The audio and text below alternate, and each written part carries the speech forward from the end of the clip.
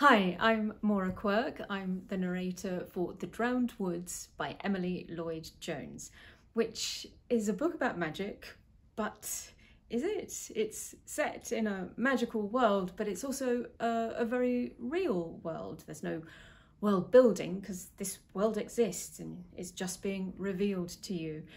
It's also a world where there is espionage and a quest needs to happen in this, did I say slightly Welsh world, but not Welsh, it's just that world. Characters that were fun to play because they were sly but sympathetic, or unreliable but very lovable.